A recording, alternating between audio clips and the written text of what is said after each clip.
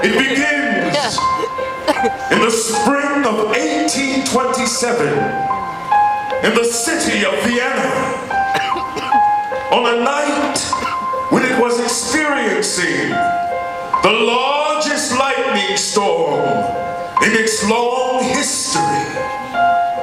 Within a large disheveled room, Ludwig von Beethoven is slumped over his piano.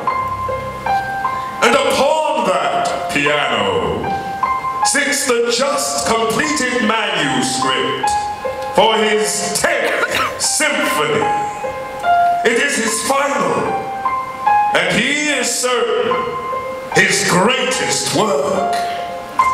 Meanwhile, in the shadows are the numerous ghosts and spirits from out of his past. And among these spirits is the beautiful immortal Fate, accompanied by her deformed son, Twist.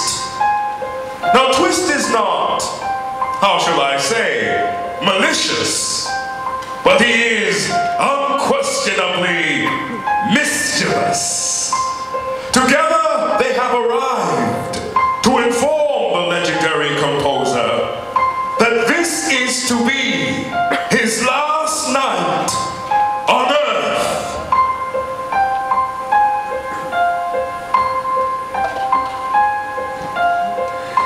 And in the dark he sits alone to watch his final hours bleeding.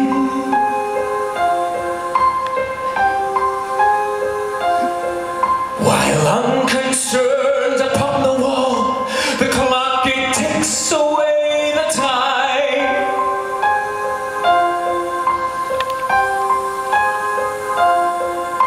No need for words, for in the dark all words have long since lost their meaning.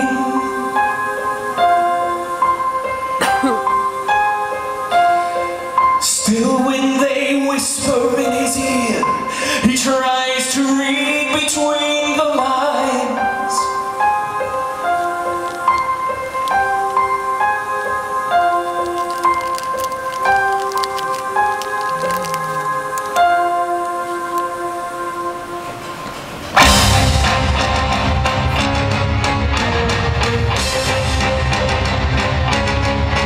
What I see in the night, what I feel in your heart, all your dreams, all your lies, and you tell them apart.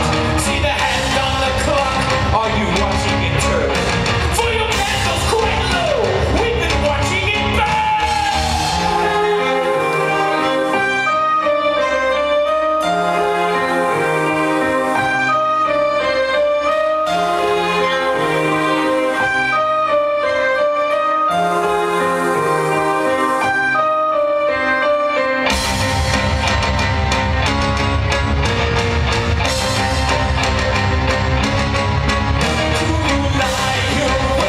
The shadows are gone. Should we cry for your sake?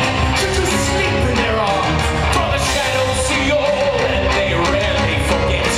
Every dream that you've had, every act you regret.